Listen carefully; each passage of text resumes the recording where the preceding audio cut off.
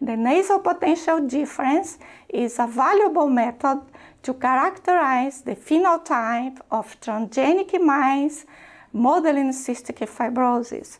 It allows investigating the efficacy of new targeted therapies for cystic fibrosis.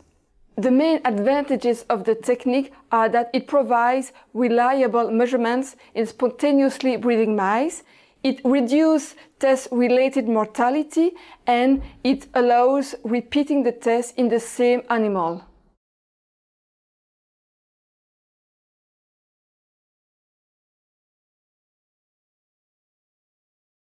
To prepare the double-lumen nasal catheter, heat the middle of a 20 centimeter long polyethylene tube in the flame about 10 to 15 seconds until it is soft enough for pulling. Then, pull the two ends apart to obtain a very thin capillary tube of about 15 centimeters long and an outer diameter of 0.1 millimeters for the nasal probe. Afterward, clean and degrease the two capillaries with pure ethanol. Join them with tape and glue them together using cyanoacrylate glue. Cut away the excess length of the probes with a razor blade to obtain the double-lumen catheter of about 8 centimeters long.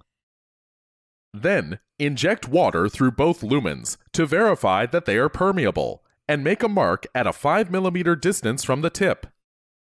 Subsequently, prepare a cream mix by mixing the electrolyte cream and saturated 3 molar potassium chloride solution in a ratio of 1:1, avoiding formation of tiny air bubbles.